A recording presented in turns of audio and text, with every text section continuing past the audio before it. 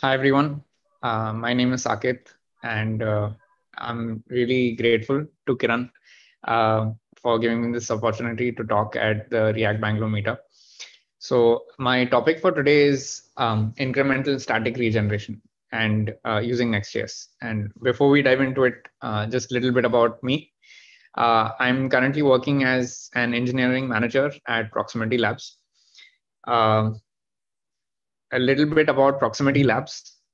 We're a global team of coders. We love open source, and we are all working from home at the moment.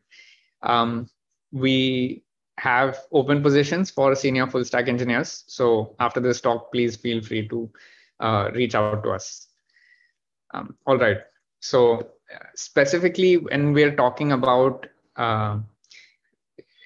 deploying a React application, the type of problems I deal with daily are highly related to scale and performance. So these are two things that I have to take care of. So many people are working on side projects and React applications which are maybe used by hundreds to thousands of users a day. I'm talking about thousands of users per minute.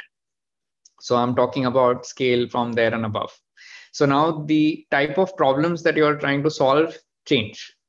And keeping that in mind, that is the base, the fundamental that I want you to keep in mind when I'm talking about all of the things that come into picture when you have to take care of performance as well as costs and at scale.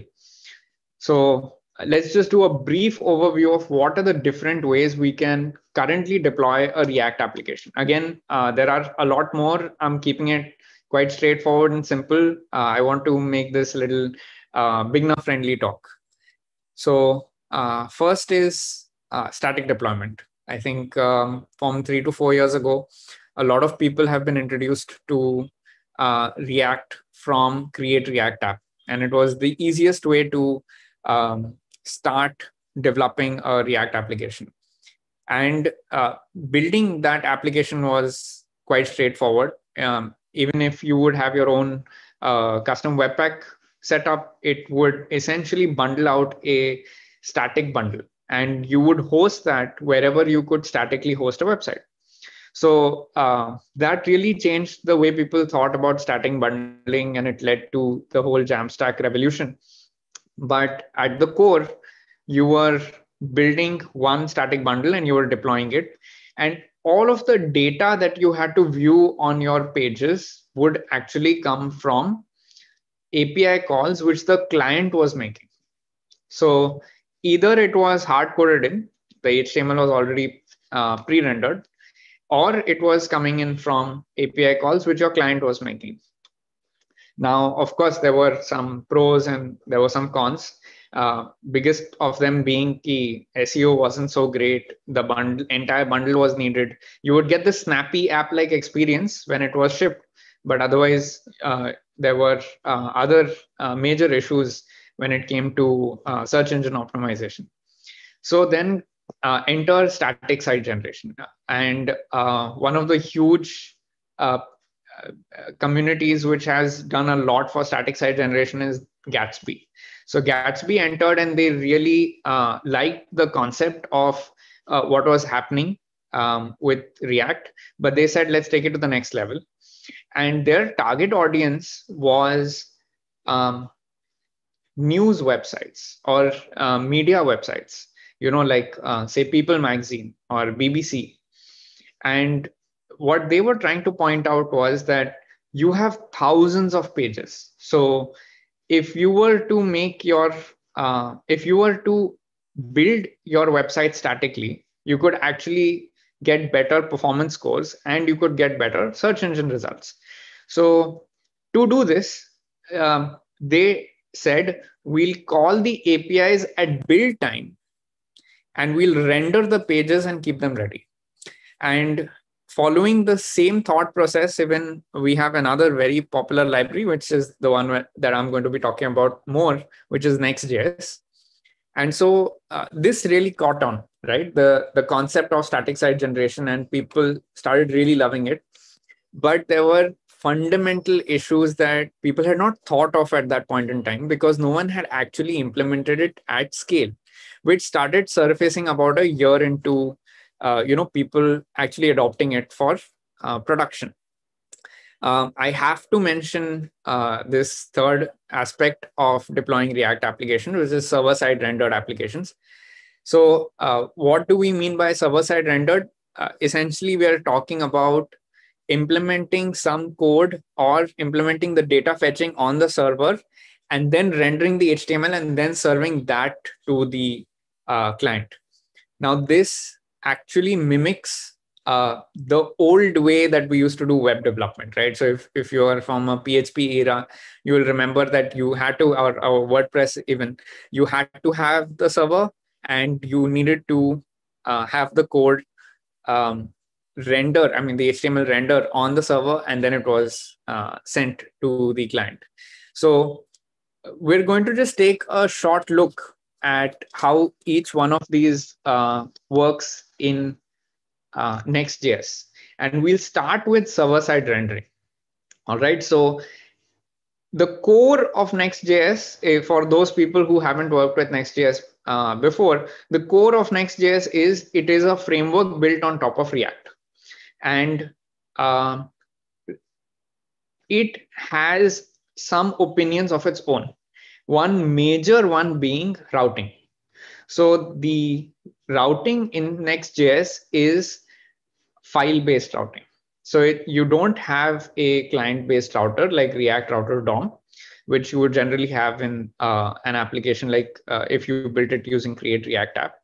But you have a file-based routing system. So you need to follow a certain system of how you name your files and where you keep them. And based on that, your routes are built. Now, most of React is as is, but there are some special lifecycle methods which are introduced by Next.js, which give us some superpowers, which help us with all of our performance and SEO needs. So let's talk about server-side rendering first. We have a function provided by Next.js called get server-side props. Those who've already used it know what it does. It allows you to actually run code on the server. It'll go and fetch the data. It'll pre-render your page. So there is my function for my page. And it'll, whatever data it receives from an API, it could be a headless CMS.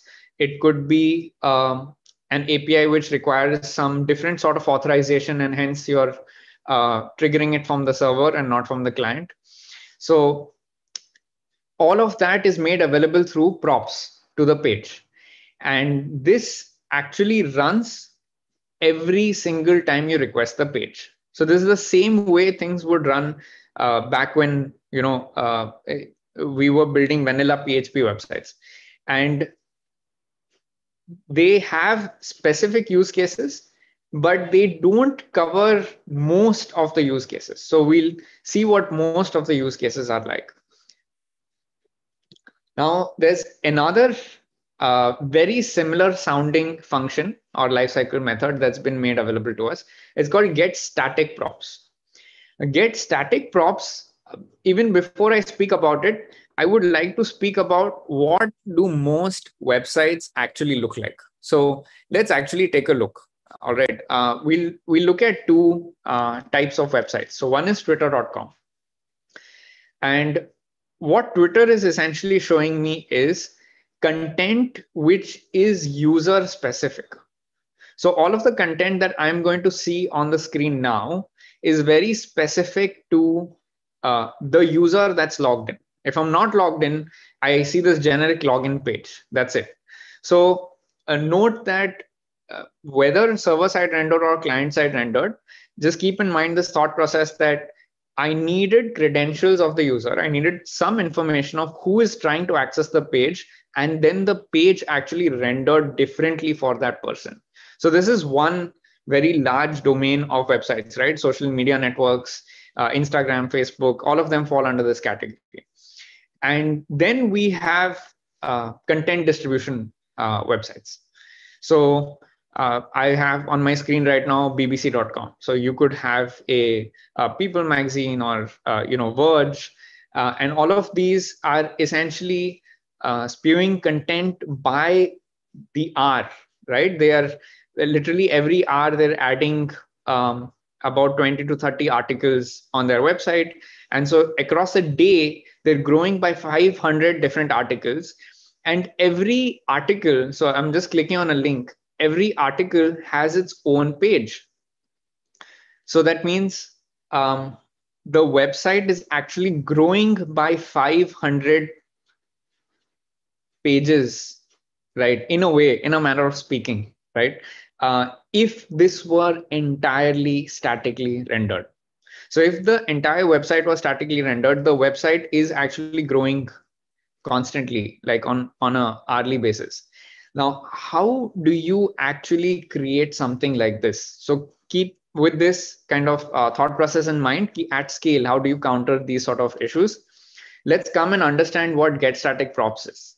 Again, most of you might know it. This is for those who are coming from a non-Next.js background. So get static props allows you to Hello. Yeah. Get static props allows you to fetch some data and render your page beforehand. But it stores the page statically rendered. That means it is served to your client, to your browser as HTML and CSS in a manner of speaking.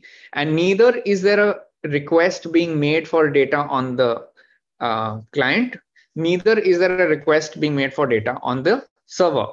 So because no one's making a request for data, you get a very fast experience. You're just going to a URL and you're being served the rendered HTML and CSS. All right. So now with this background, we run into some problems when we are talking about scale. This lovely comparison done on CSS tricks of the build times with different site generators. It's a little old, but it will give you an idea that as the number of files that you need to build increase, the build time goes up. And if you are adding hundreds to thousands of pages to your website daily, how do you actually counter this problem? Because your build time is going to keep going up. Even if you have a machine which you specially have for just building and deploying your website, and you have millions of pages. So just to give you an example, BBC has about 25 million pages which are accessed quite actively. And it has an archive which is much bigger than 30 million pages. So just to put things in perspective, the build times are in hours. And you cannot take that much time to actually build your website, because by then you would have actually written more content and you would want to redeploy that. So around April last year, Next.js announced something quite revolutionary. They announced static generation at scale, which they like to rename incremental static regeneration. And what they're essentially saying is they can infinitely generate and pre-render new pages. So, I mean, this is their official blog post from July when it became stable, where they're saying Next.js can statically pre-render an infinite number of pages this way on demand. Now, this is kind of fascinating. Let's actually see how this happens. They have an example. Let me see if I have popped it open. Yeah, all right. They have an example running over here. And what they've done is there's a GitHub issue over here. And on this GitHub issue, you have people who have reacted to this comment, and they're taking those comments and they're showing it on this page. I'm just going to comment on this page as well. So I've changed a certain comment. Now the smiley faces are 344, 343. If I duplicate this page, right, it's going to just re-render. What I have been served is the cached version of this page. All right. But every page has a life of 1 second. I'm going to just reload the page now.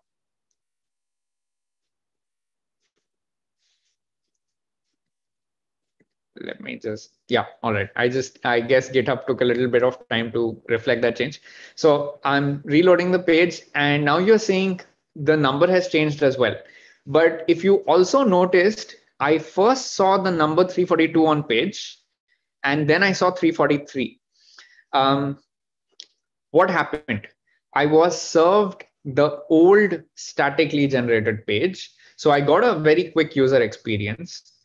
On top of that, it went and checked. So it's using what we call stale. I mean, it revalidates when it considers it to be stale. And we can define a timeout for when the cache should be considered stale. And this particular page has been defined a timeout of just 1 second. So for that purpose, it actually went and checked, is there new information? And when it did find new information, it rendered that new information on the backend. It statically cached that page as well, and it served it to us. Let me show you one more example just to get an idea of how amazing this is. So that example actually happens to be here.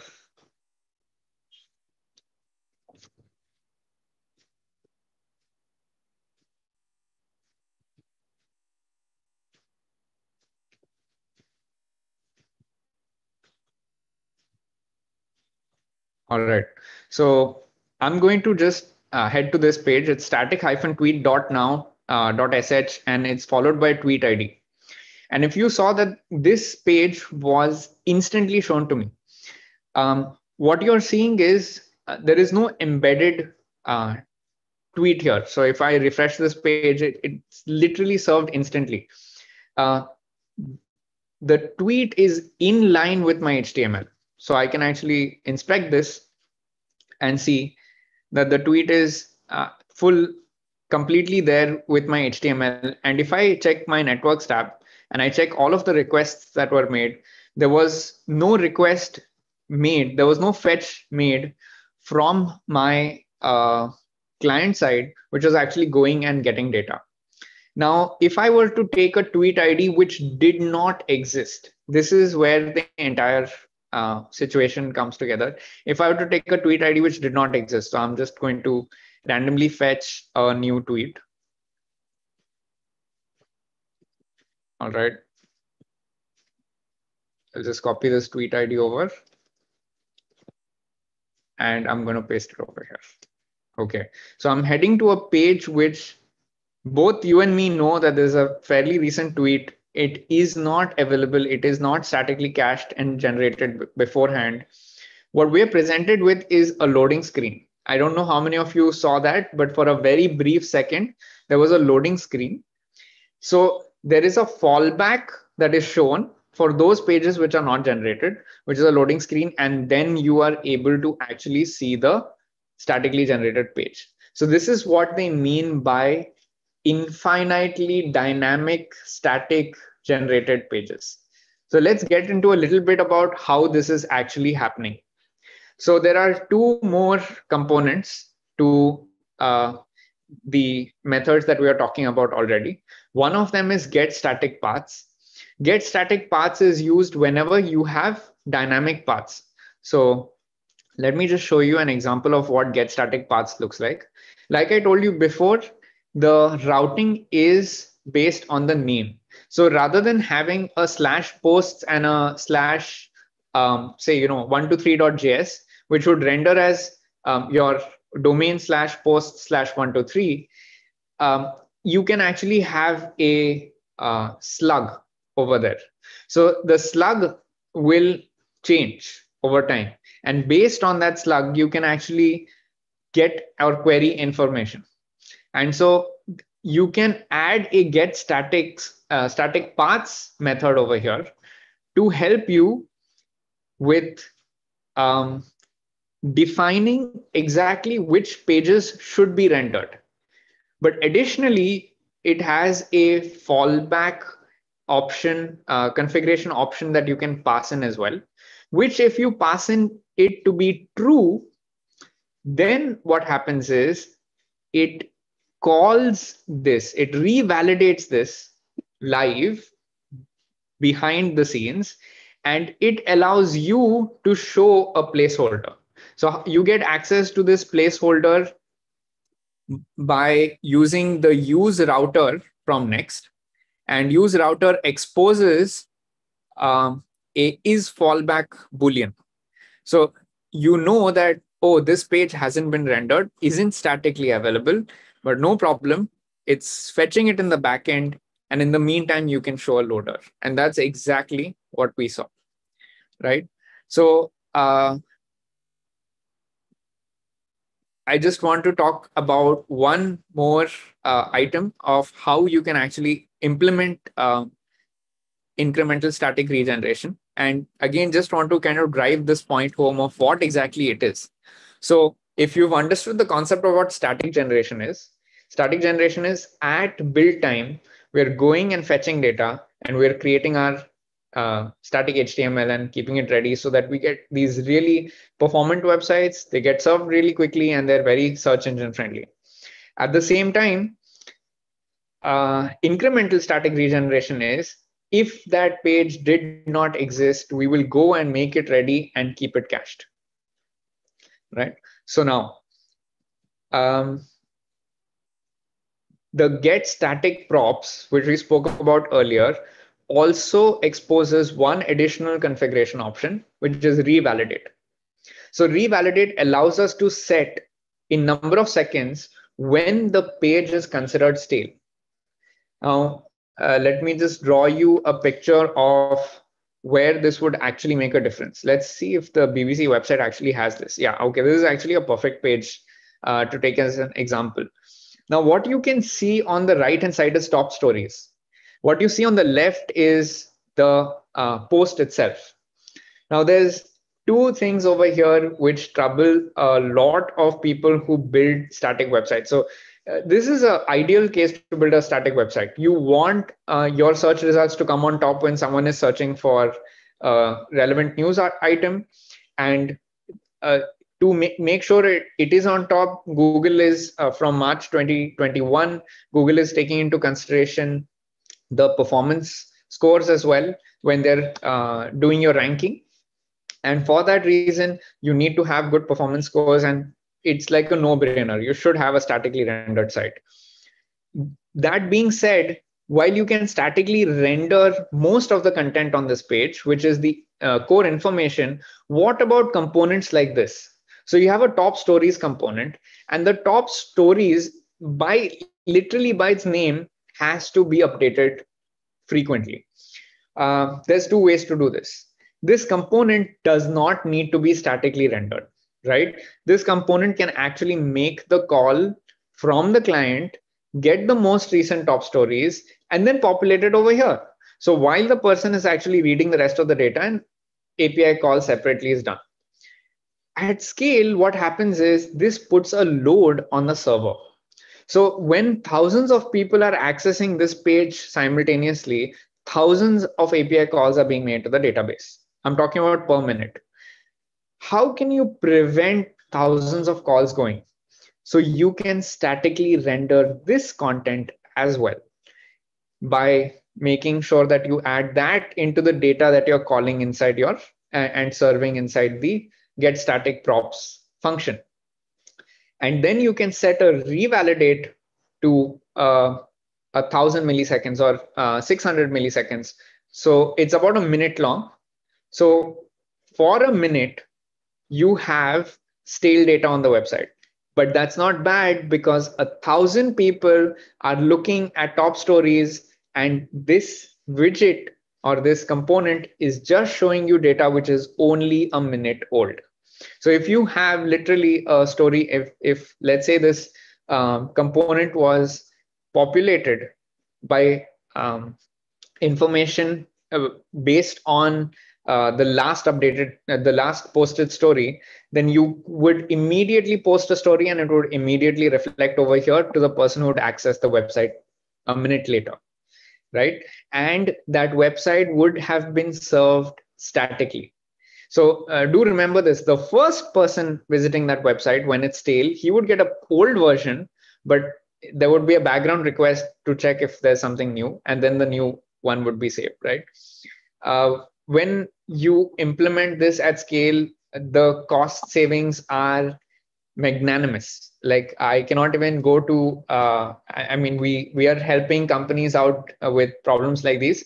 So it's about a 30 to 35x decrease in server and backend costs, right? And their running costs, because of their daily active users, are already high. So you can already imagine how that has an impact. All right. So coming back, this was my little lightning talk on incremental uh, static regeneration, but I think they missed out an opportunity. They should have called it infinite dynamic static site generation, because I just think that drives the point home much better. Okay, so thank you, everyone. If anyone has any questions, please do ask. Sorry, there was no live code. Some technical glitch at my end, so I wasn't able to present a live working version. But I hope you enjoyed it nonetheless. If anyone has any questions, do go ahead.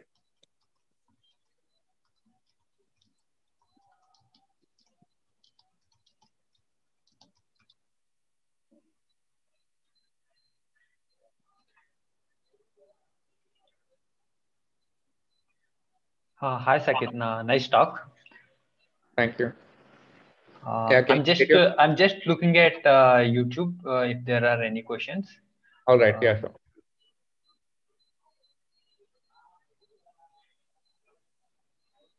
In the meantime, I would just like to say that Proximity is searching for senior full stack developers. If you have and designers, senior product designers. So if you have 5 years experience plus, and you like working with relatively modern stacks, uh, drop your resume to me or just ping me.